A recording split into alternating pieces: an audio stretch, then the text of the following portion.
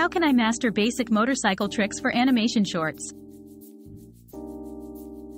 To master basic motorcycle tricks for animation shorts, start by studying real-life references and breaking down the movements into simple shapes and lines. Focus on keyframes that define the trick's start, peak, and end. Utilize animation software that allows for frame-by-frame editing to refine the motion. Remember, the trick is to balance realism with exaggeration to convey momentum and impact. Consistent practice and feedback from animation communities can greatly enhance your skills.